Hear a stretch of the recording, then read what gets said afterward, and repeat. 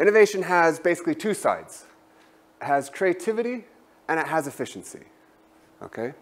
And almost everything we do, especially in businesses, even in education, actually focuses on one side of this equation. It focuses on efficiency, right? Trying to get more for less.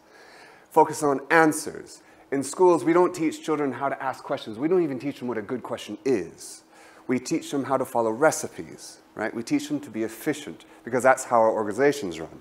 The problem is that the world changes, okay? To be efficient is a really good idea if your world is constantly static.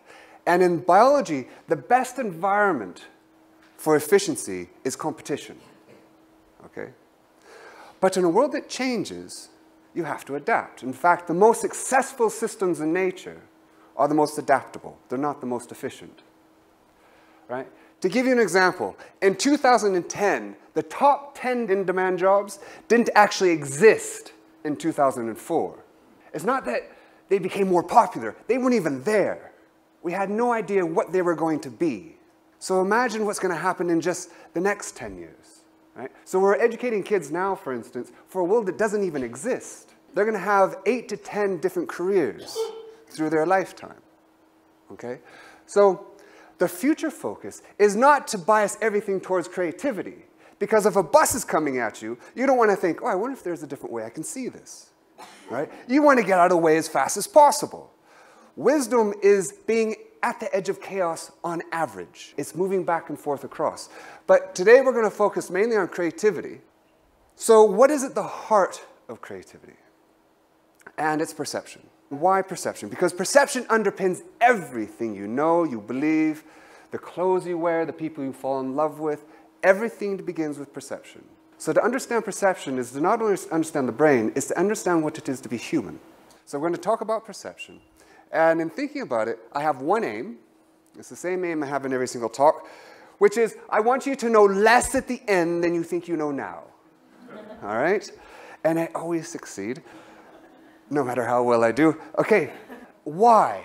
Because nothing interesting begins with knowing. Anything interesting begins with doubt. It begins with not knowing. Right? And I want you to doubt at the most fundamental level, even your level of the perception of reality.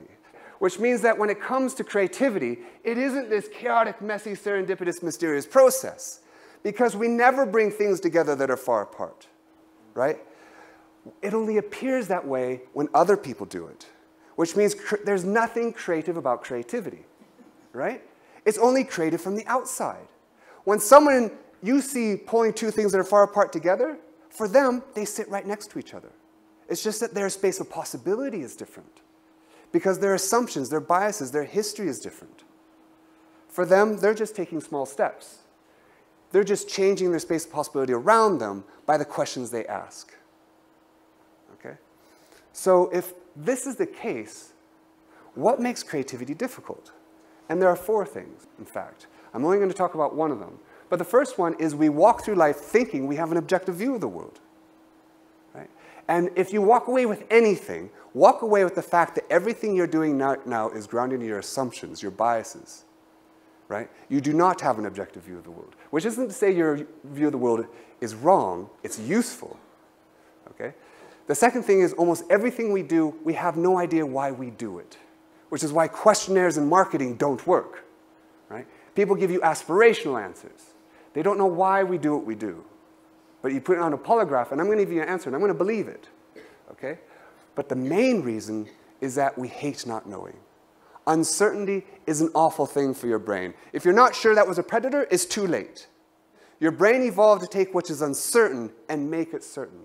Seasickness is a consequence of uncertainty. When you go down below in a boat, and your eyes are moving the register of the boat, and your eyes are saying, oh, we're standing still. But your inner ears are saying, no, no, no, we're moving. Right? And you get ill. Your brain cannot deal with that conflict. Which is why if you go above deck, look at the horizon, and your eyes and inner ears are now moving in register. Okay? So we literally hate uncertainty. In fact, it's pathological to seek uncertainty. If everything was fine during evolution, you had your food, you had your shelter, what a stupid idea to go and see what's on the other side of that hill. Right? Because there are more ways of dying than there are staying alive.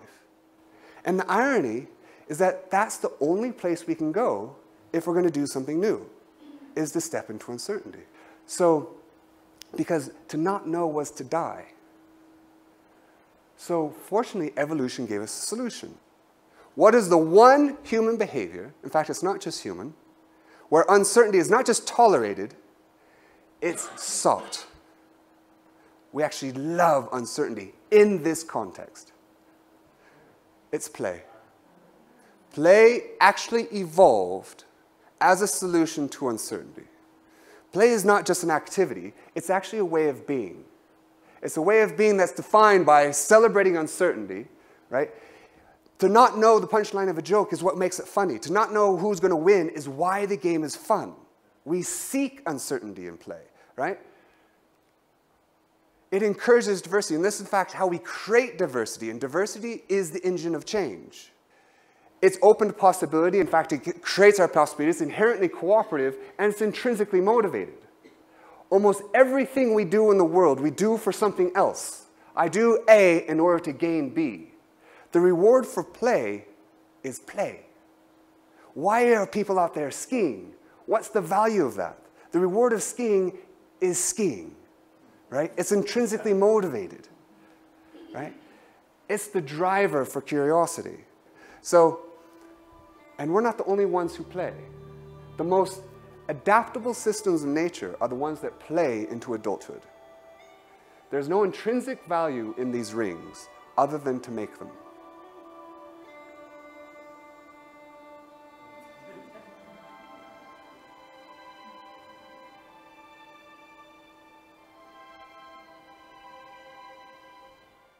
If we add intention to play, we get science.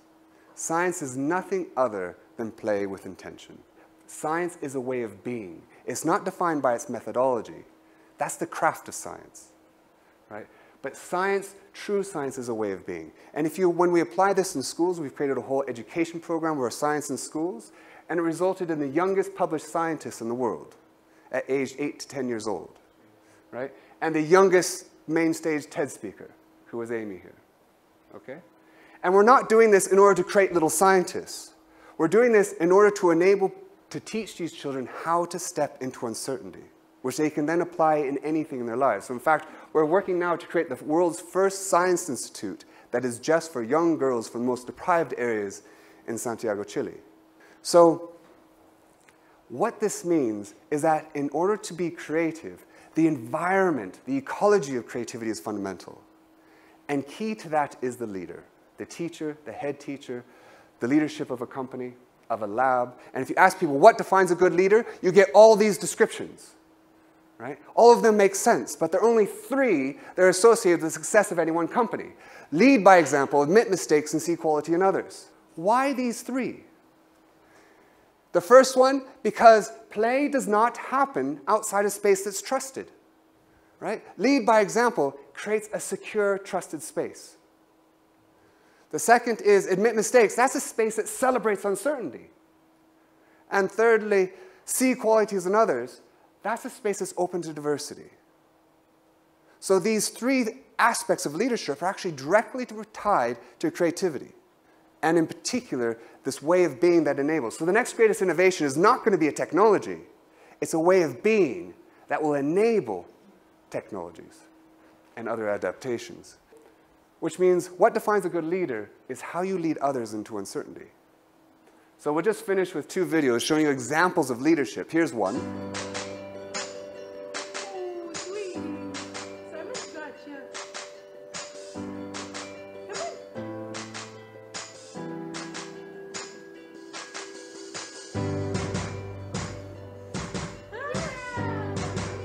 on. Lead by example, supportive, trusting, right?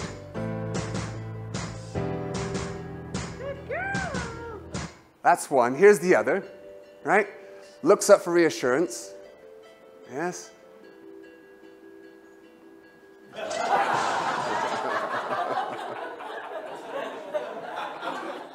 So what kind of leader are you? And the point is you have to be both, because it's being at the edge of chaos on average.